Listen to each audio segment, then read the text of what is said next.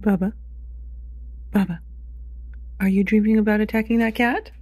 Oh, you stinker. That poor cat. What'd she do to deserve that? Poor Freddy. I mean, Maple. Poor Maple. Hey friends, welcome back to my channel. Coming in for day one of another experiment.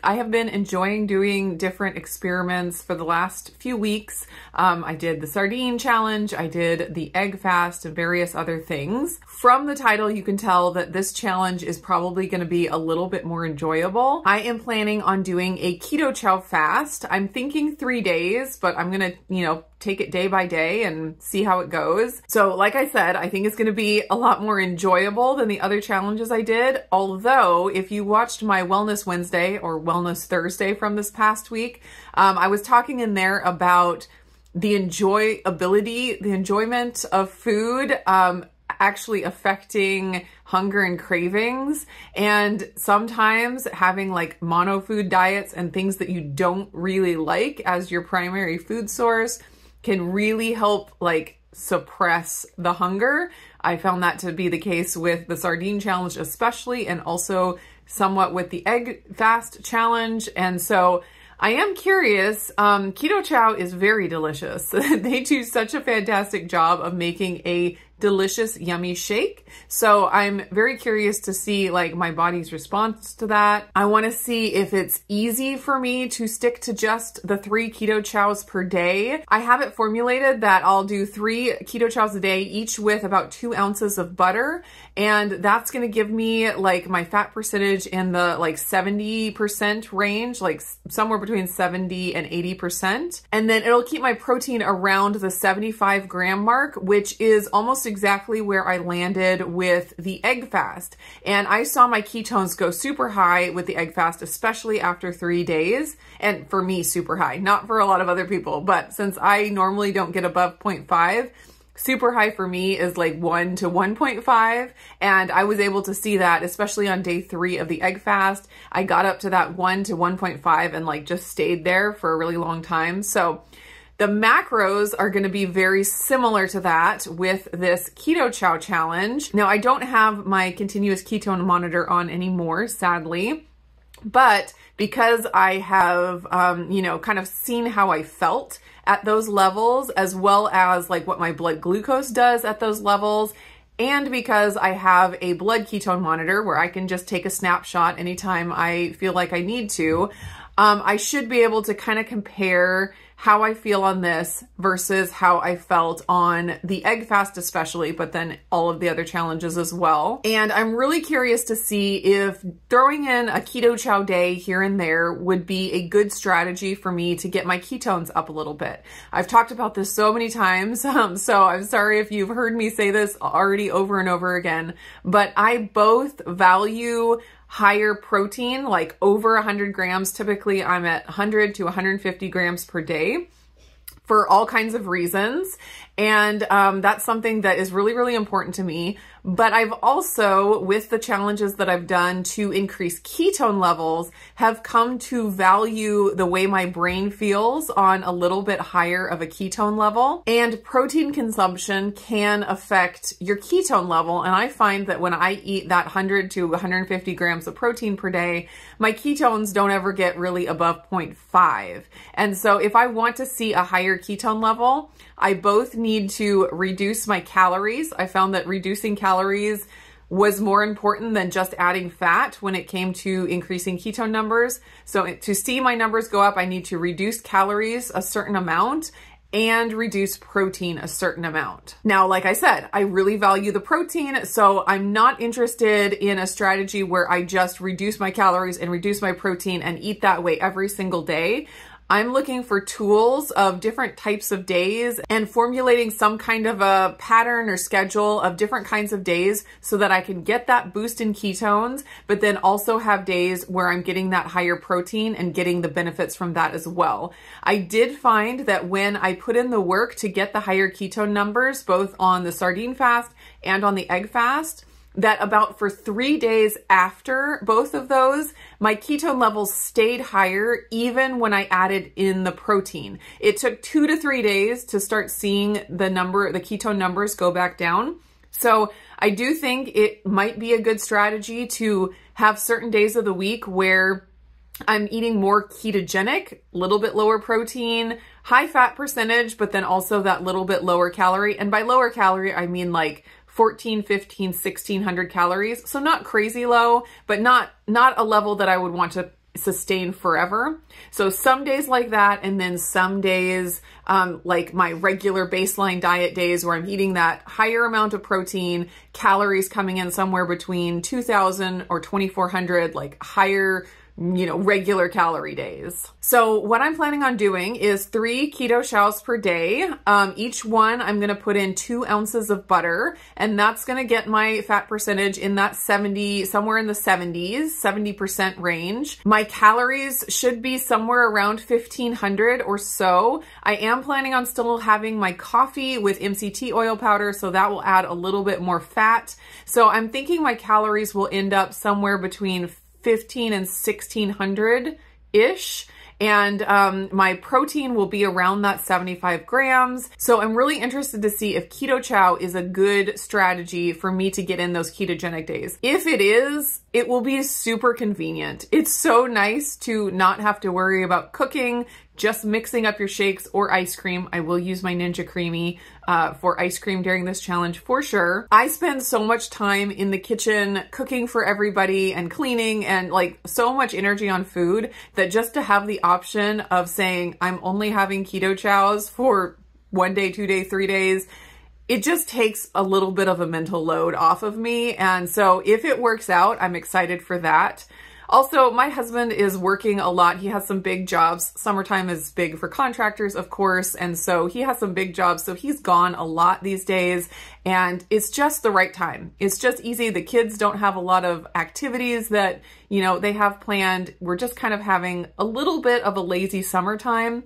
And it just seemed like the right time to do this and to have the little bit of a mental break and the experiment and just see how it goes. So I am going to be bringing you guys along, of course. I'll be sharing my blood sugar data from my NutriSense CGM. I will show you like how my macros and my calories end up and just kind of take you along with like how I feel and seeing if it's really going to be a doable strategy for me. So anyways, this is my breakfast.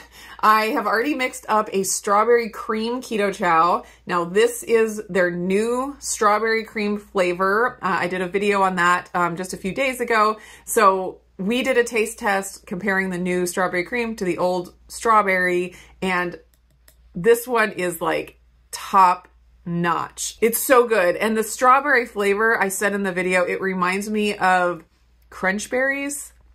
Now I know not everyone likes that kind of thing, but I do. I like crunch berries. I like that strawberry cereal flavor. And this just tastes like a crunch berry milkshake.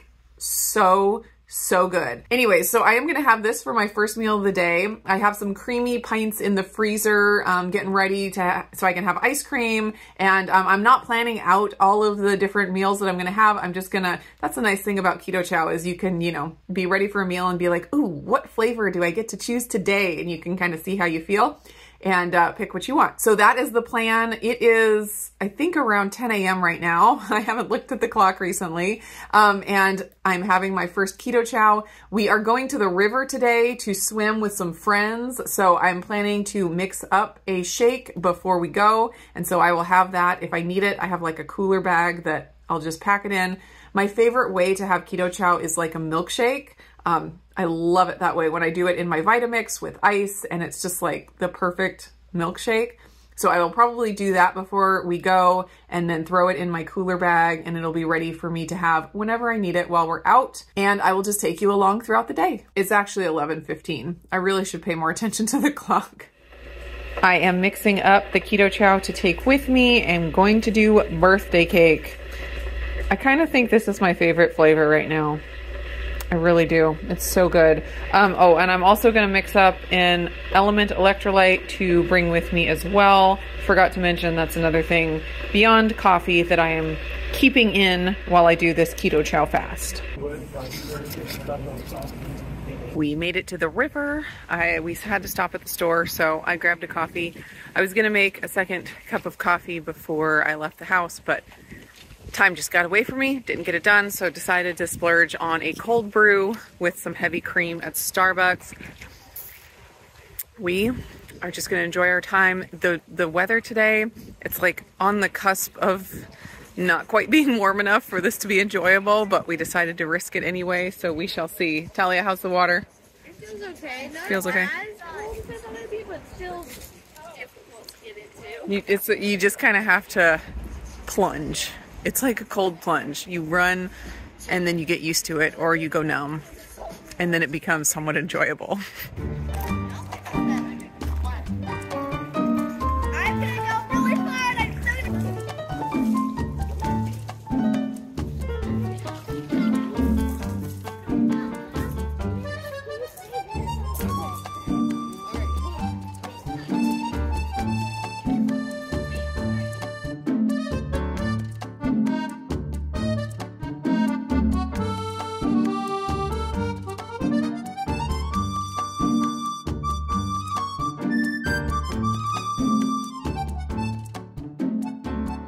We've been here for a couple of hours. It's surprisingly quite pleasant to swim. Like, I was worried the water was going to be super, super cold, like frigid.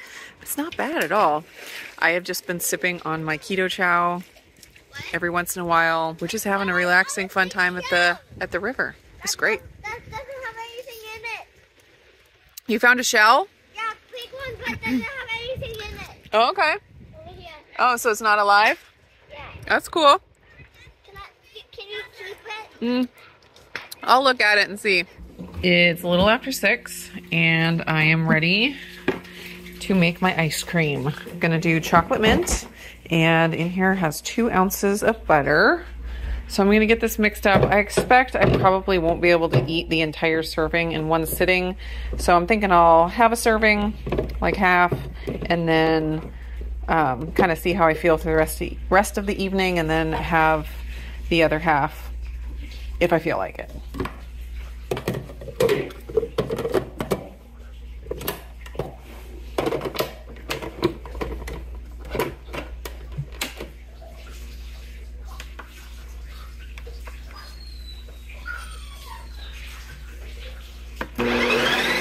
Here is my chocolate mint Keto Chow. I love chocolate mint Keto Chow made into ice cream. I mean, all of the flavors are good made into ice cream, but chocolate mint is fantastic. So I am going to enjoy as much of this as I feel like. The kids are all tired after our afternoon at the river, and so I am relaxing with my ice cream. I think I'm gonna go watch Wendy and Harry's video on their Keto Chow fast, Keto Chow challenge. People get real upset when you say the word fast and you don't mean zero food. Which is really funny to me because the definition of fast includes like mono food fast, like juice fast, or fasting with just one particular thing. Fasting does not just mean abstaining from all food. It just doesn't. But people get real upset. But maybe we should just call it a Keto Chow challenge to keep everybody happy. Anyways, having a nice relaxing afternoon after a very nice time at the river. And I am enjoying it. I am out throwing the ball for the dogs while the children play. And I ate that whole thing of ice cream. I just sat and watched YouTube videos and ate the whole pint, even though that's not actually a pint, of ice cream. It was wonderful. I thoroughly enjoyed it. I'm not gonna lie though, I really would enjoy something savory right now.